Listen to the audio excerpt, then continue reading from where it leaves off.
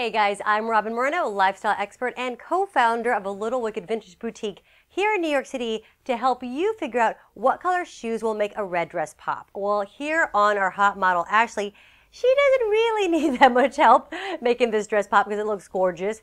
But you know what? We're going to do a lot of fun playing with the colors. So for instance, a really fun color combination is actually red and purple. So because the dress, as you can see, is really sexy, we paired it with a pair of purple booties, which kind of brings it down a little bit. So it turns, you know, a bit more playful than maybe vampy.